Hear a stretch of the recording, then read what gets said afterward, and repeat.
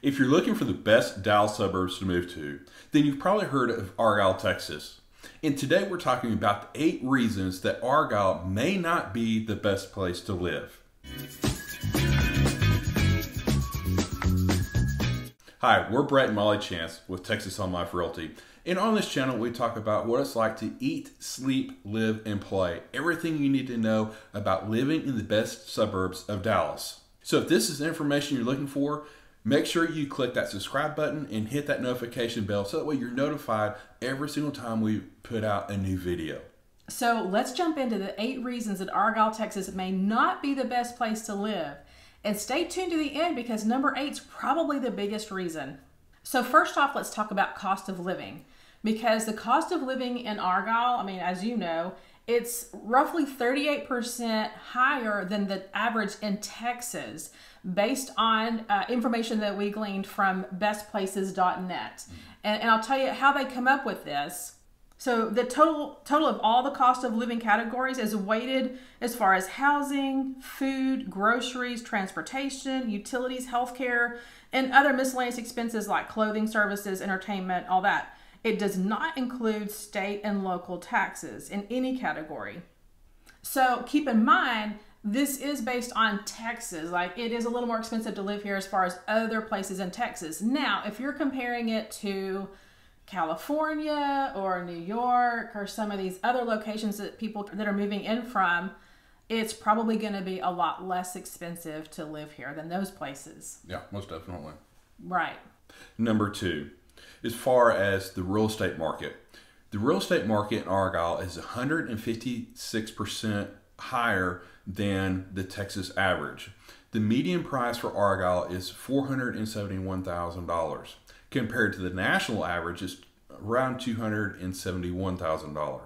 And there's a lot of different factors for that because when you look at the median price for Argyle, that's including all the farm and ranch properties, which is definitely going to skew the numbers compared to your regular, single family homes in a subdivision. So that's really just, messing with those numbers for sure. Right, because Argyle is known for their horse properties. And so they've got some large tracts of land, large ranches and all that can go up to, around 5 million. So when you're, pulling that in, that kind of skews that just a little bit. Most definitely.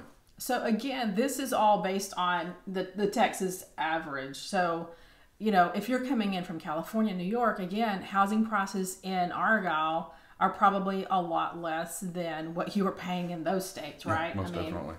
And, if your housing budget is, not quite there, if it's like under $400,000, Argyle is probably not going to be the place that you're looking to move to.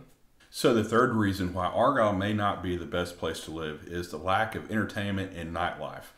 And that's just because of the fact it's still a rural area that is quickly growing. So, you just don't have a lot of entertainment. Yes, there's some great restaurants and things like that around the area, but as far as the nightlife, it's just not there for sure. Yeah, it's not like, downtown Dallas or Fort Worth or someplace like that. And so, and also, there's not a main square, town square, or a main street area where people gather on the weekends and things like that. You don't really have that there. It's rural. If you're looking for a city life and those, everything that comes with city life, probably not a good place for you. Okay, another reason is lack of shopping. Argyle, again, rural town, so there's not a grocery store there yet. As far as clothing, things like that, you're going to have to drive just a little bit. Now, there are some places that are close by within, say, 15 minutes. You've got, Denton, you've got the Tanger outlets that are over in the Alliance Corridor on the south side going towards Fort Worth. You've got Mound, that's a 15-minute drive. You've got Roanoke. Everything's about within a 15-minute drive or so closest. And then, of course, you can always drive to the cities of, Fort Worth, Dallas, other places where there is more shopping around. It's just going to be a drive. Now, to say this, I mean, Argyle is definitely not out in the middle of nowhere because, like we talked about, Argyle is definitely a fast-growing community, for sure. So they've got plans within the next year to 2 years. There is a grocery store coming in. We don't know which one just yet, along with more shops coming in. Primarily right now, they're planned right there at 35 and FM 407 right there at that intersection. Yeah, and they're proposing that right now for around, I think it's the fall of 2023. So if all goes well, hopefully that will be there, and that will definitely add. So think shopping is coming at some point. So number 5, it's the distance or the location of where Argyle is. And when we're talking about distance, as far as driving distance to, DFW Airport, because you're looking at about a 30-minute commute to get to there, depending on traffic. And then, going to downtown Fort Worth, you're probably right at about an hour again, depending on traffic. Because traffic is a big thing because we've got areas just growing so quickly and the infrastructure is just having a hard time keeping up. Then if you want to go to downtown Dallas, you're probably looking at about an hour, depending on traffic as well. Yeah, Fort Worth is just a tad bit closer, actually. Yeah. It's probably more like a 45-minute drive. Again, based on traffic, time of day. Now, another reason, maybe because of the small roads. Now, far as right now, the Argyle, it's just, single lane road, far as Highway 377, which runs north-south. And then the other main road is Farmer to Market 407 that runs east and west, and that's a single lane road. Now, so if you're in a hurry, depending what time of day, you're not going to be in a hurry because, the roads are just full right now. Yeah, so the main intersection there is 407 and 377, small roads. I mean, you're still close to Interstate 35, but to get in and out of Argyle, you're going to have to travel on just a single lane road. Yeah. Plus, then you got the railroad tracks right there as well. Oh, true. Yes. So the train comes through there. It runs alongside in 377. So when the train comes through, you're going to have some backup in that as well. Yeah, most definitely. Now, to say all this, the city of Argyle and Texas Department of Highways, Hillwood Development Group, City of Northlake are all being very proactive of pushing up the timelines of getting the road construction to widen everything out.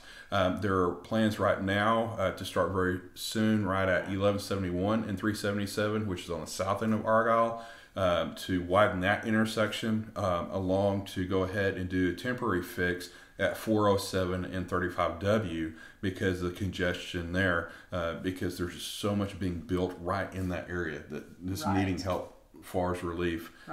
Along with that, they're going to be, widening 377 as well. So help is on the way. It's just, there's going to be those inconveniences during that time of all the construction. Well, and there's so many houses being built, so many large developments in the area. You've got just tons of people moving in, and so it is a little congested right now. Yeah. So, I mean, it feels like it's just Texas's way they do it. Like, okay, let's go ahead and build it, and then we'll worry about the infrastructure. I don't know why they do it, but they do it. So, yeah. Right. Another reason you may not want to live in Argyle is the whole small town.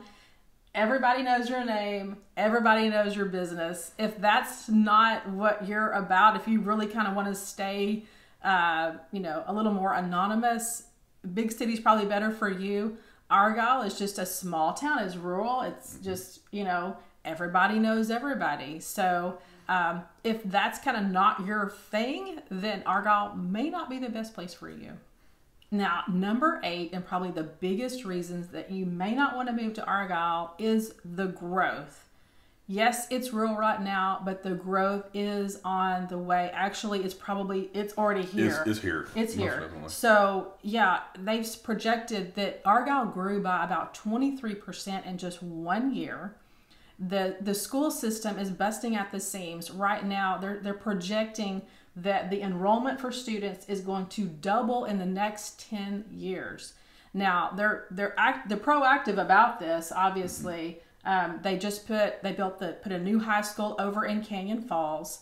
They're adding a 3rd elementary school that will be in Canyon Falls as well. And I believe it's August of 2022. They have made their elementary schools now like pre-K through 4th, so they could add an intermediate school just for 5th graders.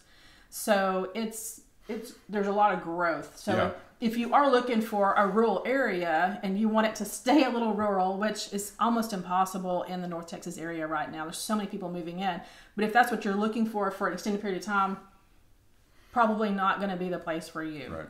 And, you know, and they're just going through the normal growing pains of a small rural community of, you know, trying to figure out all the infrastructure and, you know, how they want it to grow and develop. And by bringing in the large developers, they're doing it right. So it's just one of those things of they're just going to be those pains to go through. And also, Right. you know, talking about as far as the schools that are growing, you know, the other issue is, you know, they're having to go through redistricting of the schools every so often, working to accommodate all the students that they're dealing with. Well, you've got builders that are still building large developments, and then more to come. So you've got so many people moving into these new developments. You know, new students coming in. It's just, it's pretty massive. Yeah, most definitely. Because I mean, all in that the 377 corridor along 35W corridor, it's just been farmland, and so you know they've got full range to grow and to develop. Lots of space there to grow. Most definitely. Sure. So today we were talking about the 8 reasons you may not want to move to Argyle, Texas, which is considered one of the best Dallas suburbs. But if this place is not right for you, we got you covered. We're here to help you find the ideal location in the Dallas area that may be better suited for you. The only way we can do that is if you reach out, however you want to do that, call us, email us, or you can fill out our VIP buyer information sheet below, and we'll be glad to help you. So make sure you check out our next video, the pros and cons of Argyle, Texas.